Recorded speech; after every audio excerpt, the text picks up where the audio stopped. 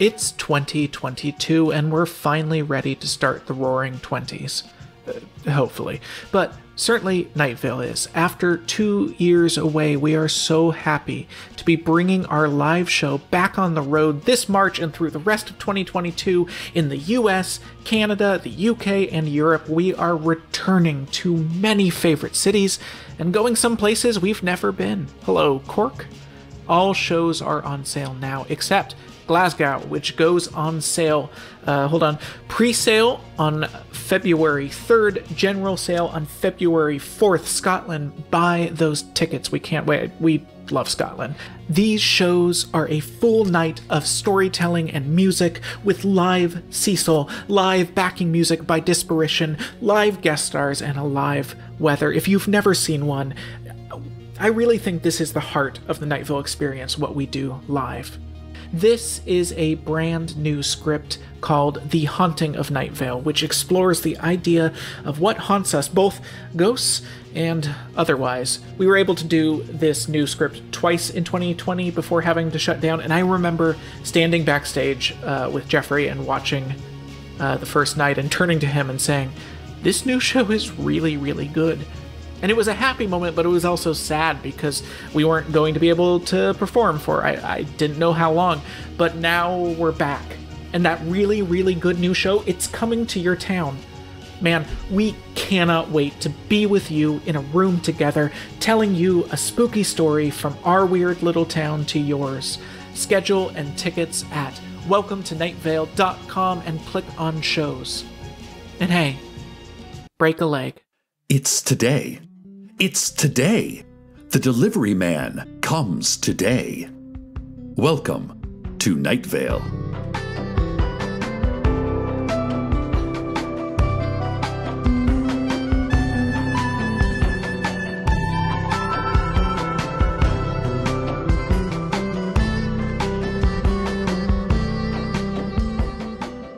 I'm waiting on a package, and I think it arrives today, listeners. You know that feeling deep within your belly, like going over a hill too fast, or when you have a really large liver parasite? That's what delivery day is like for me. Many of you know about the delivery man. He wears shiny black shoes, perfectly pressed pants, and a mariner's cap cocked jauntily back off his brow. His blue eyes are matte but bright. His smile is broad and full of long white teeth. He carries with him friendly treats, candies for the children, and steaks for the dogs. And he always has a package for someone. Sometimes they expect it, sometimes they do not. The delivery man revels in our thrills, our nervous excitement for the day a parcel arrives. He grins as we take the cardboard box from him, our hands shaking, our ankles trembling. He imagines us ripping at its seams moments later with a box cutter. He daydreams about our gasps as we find out the surprise that awaits us inside. Oh, what a life to be the delivery man. There is no greater righteousness than the act of giving. To give is to love. To give is to replenish. To plant seeds. To understand one's place upon the earth. A tree gives shade. An ocean gives rain. A woodchuck gives visions of a cute little furry butt bobbing through the brush. A chicken gives flesh. Quite unwillingly and with a gruesome fight if you're not swift about it, but still.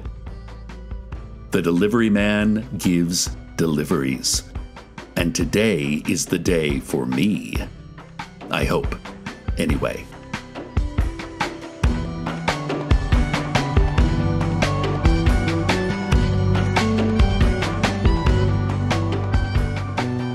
The delivery man has a motto.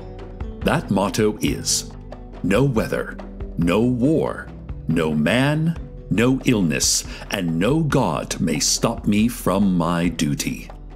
All people deserve prompt delivery, and all people eventually get what they deserve. That's a noble sentiment if ever I've heard one. The delivery man will stop at nothing to bring you what you have coming. He stalks the sidewalk, whistling John Brown's body and tipping his coal-black cap at passers-by. He avoids pavement cracks and counts all of his steps in sets of 60. Today he has walked 320 sets of 60 steps, and he will walk many more. He likes even numbers and despises odd numbers. He winces at his odd-numbered steps. His molars are misshapen from years of gritting his jaw at odd numbers. Yet, his lucky number is 5. He loves 5. There are exceptions to every rule, save for the delivery man motto. Yes, the delivery man loves the number 5. His lottery numbers are 5, 15, 25, 35, 45, and 55. And he won it twice in the last year alone. He wins the lottery quite often, though he has never desired to be a wealthy man. He saves some money for the proverbial rainy day, but the rest of his lotto winnings he puts into his job, his life, his only love in the world: deliveries. Everyone knows the delivery man's ticket numbers and his incredible success, but no one dares take those numbers for their own. It would be a slight to the delivery man, a betrayal of a man who devotes his entire life to giving. The delivery man gives. Why should we be so daft as to take? Let him have his lucky number. Good old 5, the delivery man says aloud every time he counts his 5th step in a set of 60. He shouts this often, his baritone voice humming through the leaves of tree-lined suburban streets. Sometimes he sing-songs it. Good old 5. But sometimes he whispers it softly to himself, perhaps because he is in a conversation with another person, and it would be rude to shout this out loud while the other human was explaining through tears, say, that their mother's cancer had returned, and that they wish there were mercy in this world. The delivery man knows that there is no mercy in this world, but he will gladly oblige anyone who wishes to reiterate this point. It's a good point that is oft worth repeating, the delivery man believes. Somewhere, in Night Vale, right now, in broad daylight, the delivery man walks purposefully, counting each step, rejoicing in his 5s, grinding his teeth on the 1s and 3s and 7s and 9s. He scans the houses looking for his next recipient.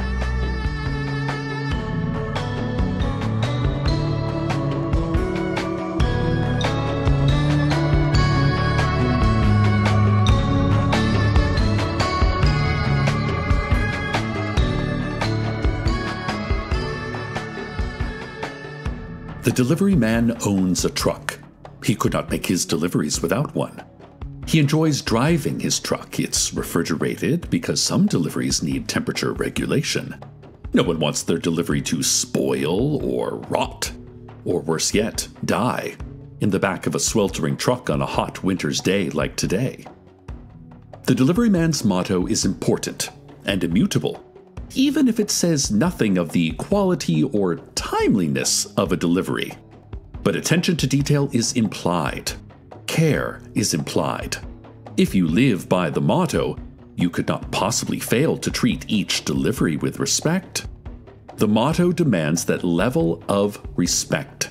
Just by following the motto, you live the motto in every facet of your life. No one is perfect, of course. The delivery man once lost a package. It was a small box, only 3 inches long, a perfect cube. He had placed it on his dashboard. It was so tiny that he did not want to lose it. He watched it closely, even while driving. Even as he heard a scream and felt a thump beneath his tires, his eyes never left the delivery on his dash. He drove ahead, never stopping, never slowing, never looking up from the package that was exactly as important as all other packages, only smaller. the delivery man lives a precise and moral life. But he had to stop the truck that day to prepare the other packages for hand delivery. He had to double-check his delivery list. He had to open the back of his truck and climb inside to verify that each delivery was in its proper place. He had to remove some meat from a cage and eat his lunch. He had to do this with the back door closed so that no one would hear the sound of flesh tearing, nor the snarls of his hunger, nor hear the mewls of the other creatures who were witnessing their own future ends. The delivery man knows it is impolite to be seen eating on duty. While he enjoyed his lunch, some young people, teenagers, the delivery man growled, reached into the cab of his truck and stole the tiny box. From the back cargo hold, he felt them touch his truck. He heard them whispering to each other. By the time he emerged, he saw a trio of kids running down the block. He did not run after them. He does not like to run. Running is for those who are late, and those who are late are not living by the motto. He watched them run, while wiping the pink juices from his face. A tiny piece of gristle remained stuck in his mustache for the rest of the day. Everyone he came across noticed, though no one said anything to him. He wouldn't forget those teenagers' voices, their hair color, the way they ran, the sounds of their shoes on pavement. The delivery man would see the kids again, he was certain of it. And when he did, he would not deliver them a package. He would deliver them a lesson. Children need guidance, the delivery man thought. They want structure and rules, crime and punishment, yin and yang, heads and tails, life and death. Everything is a circle, except the tiny box. It was a perfect cube, and it was gone.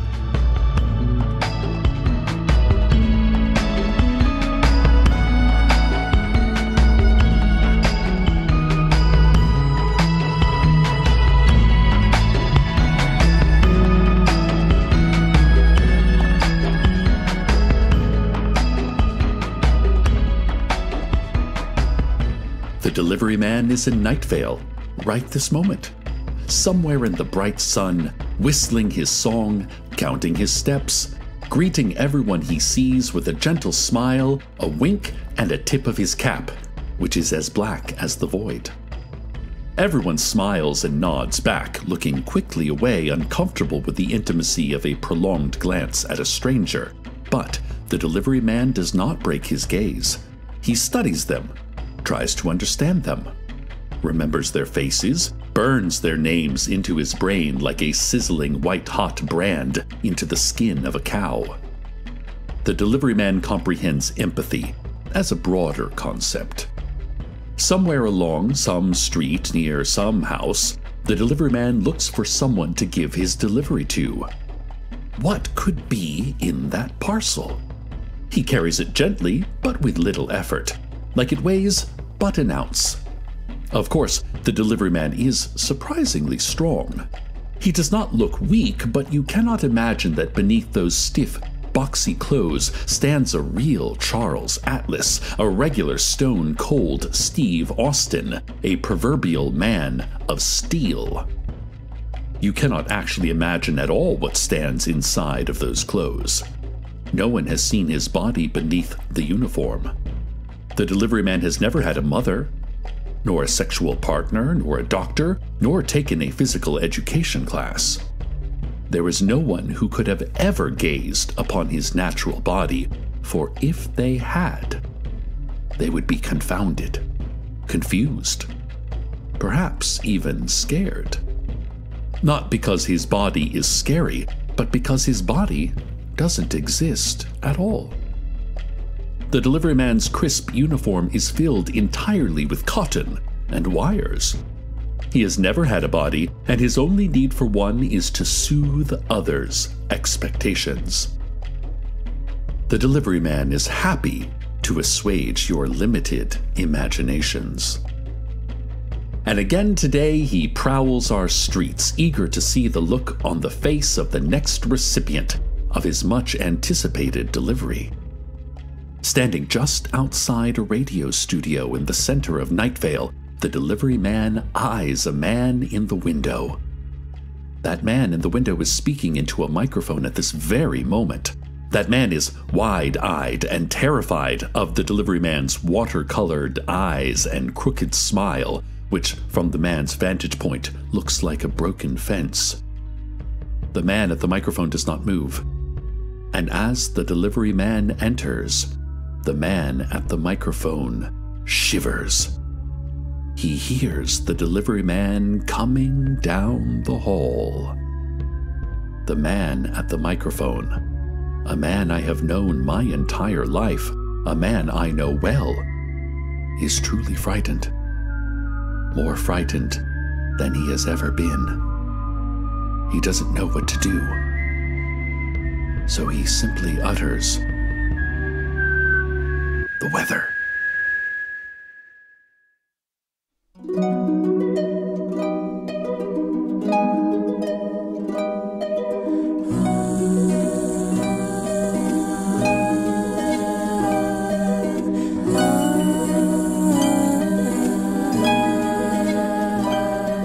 Strawberry meadow where you promised we live is way past the season with nothing to give. I remember when we couldn't keep away. The night was a visit I couldn't overstay. Why is it strange when the curtains are drawn? You don't want to touch me till it's morning and I'm gone. I'll leave the light on, but you never come home. So I sleep in the meadow alone. Good night, dandelion. Can't wait to wish you away.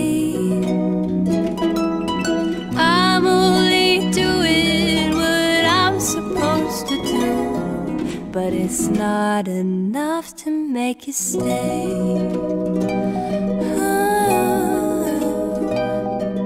You don't need to tell me, I already know. I fall in love quickly and fall out too slow. I caught all the sickness that you ever parted with, leaving me to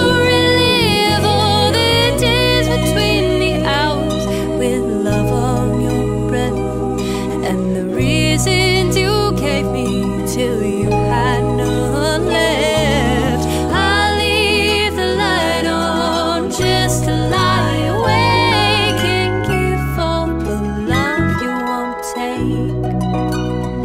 Good night, dandelion.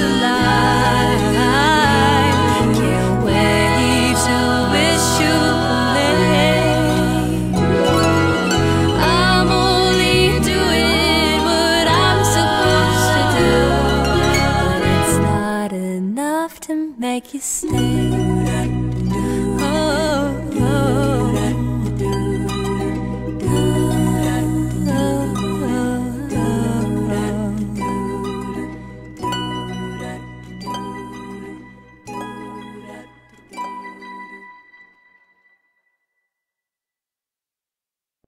Schrodinger's cat is simultaneously dead and alive because we cannot witness which state the cat is in, so we presume both possibilities exist at once. But if both are true, then only the worst can be true. Does that make me a pessimist? The glass is half empty. Half a cat is a fully dead cat. On my desk is a box. It's about the size of a small book. Maybe it is a book. Did I order a book? Maybe it's a DVD, though I don't have a DVD player. Maybe Francis Donaldson at the Antiques Mall has one?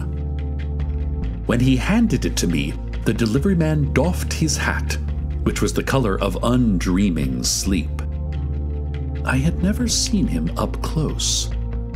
His face was cartoon-like, not metaphorically, it was literally drawn on, like amateurish swirls for eyes, which sat too high, and an overly bulbous nose like an upturned cauliflower.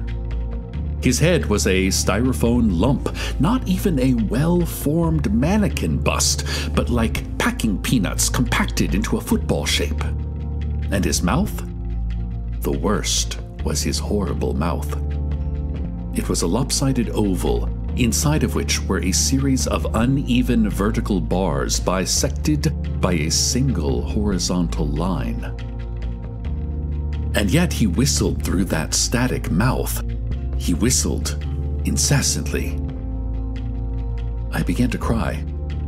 Not sobbing, not sorrow, not even scared, but like the stinging rush of tears from dicing a warm, overripe onion. For some reason, I began to apologize to the delivery man. I felt the need to explain that I didn't know what had come over me.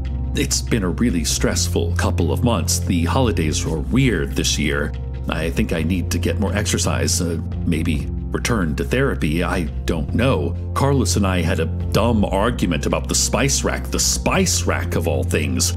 Though looking back at it, I think I was just cranky, and it wasn't about the spice rack at all, but my own insecurities. I think I can fix things through words, but sometimes words only make it worse. I should listen more. I told Carlos that, and he was very forgiving. I don't deserve him sometimes, and right now I feel even more insecure. Of course I deserve him. We all get what we deserve, after all.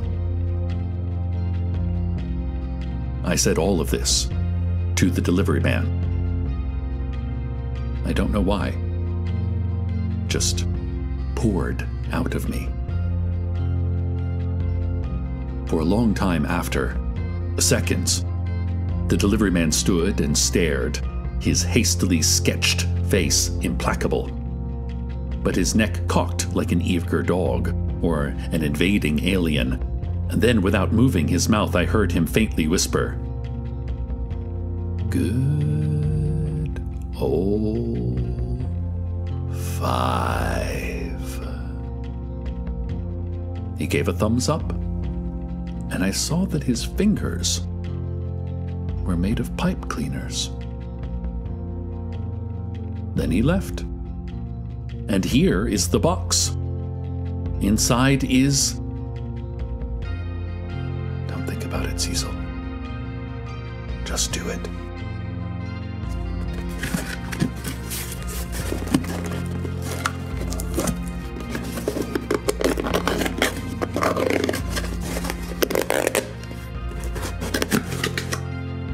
Oh. Well, it's a photo frame. Bronze, ornate, floral pattern. It's very pretty. This photo is... I don't know who that is. It's very old. It's black and white, kind of blurry. A middle-aged man with thinning black hair and a short, well-groomed beard. He's wearing a dark suit. He's not smiling, but he doesn't look sad. I definitely did not order this. Oh, maybe it's a gift. No. Nothing else inside. No note. No return address on the package. Actually, the only thing written on the package is Cecil in large, childish handwriting. Well, I can't say I'm impressed, but I can say that I am relieved. Oh, what a day. Anticipation is more strenuous than experience. I'm glad that it's over, though. I'm glad that... The picture changed. The frame on my desk, the one I just opened, it was an old-timey photo of a man. Now it's a color landscape, oversaturated like a vintage postcard, only with no lettering. It's of a forest? Are those redwood trees? Something familiar about those trees. I've been there. Surely I've been there. Oh, This is one of those digital frames that connects to your Wi-Fi. I see. Huh. Nope. No charging port. No batteries. It's as analog as a frame can be. I don't like it. I don't like it one bit. But it is a gift from the delivery man. And there is no more righteous gesture than giving. I can see him right now, across the street, off to another delivery, but not before turning back to look at me, his face unchanged, his body perfectly still. He can see me through the window, and he thinks maybe I do not like the delivery. I love it. Thank you so much. He's waiting for me to break eye contact. Should I? Is it threatening to him to keep looking? Or is it more polite to look away? I don't know. I don't know. Look away, Cecil. I do. And as I look back, he is gone. The photo in the frame now is of me. In the picture, I'm wearing exactly what I'm wearing in this moment. I am smiling. But I look sad. I should get more rest. I deserve it. Stay tuned next for the sound of your own breathing. Good night, Night Vale. Good night.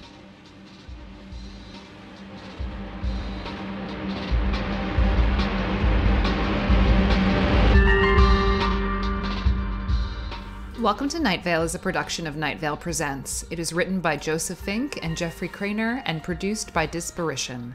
The voice of Night Vale is Cecil Baldwin. Original music by Disparition. All that can be found at disparition.bandcamp.com. This episode's weather was Goodnight Dandelion by Space Cowboy Newt. Find out more at soundcloud.com/Emma_Newton. Comments, questions, email us at info@welcometonightvale.com or follow us on Twitter @NightValeRadio. Or look into a mouse's eyes and see a brain that works in an utterly different way from your own. Check out welcometonightvale.com for info about our world tour with tickets for our Glasgow show going up soon. Tickets for all other shows are up now. Today's proverb: let those without sin lighten up. Maybe do a crime or say a swear. Mix it up, people. Have a little fun.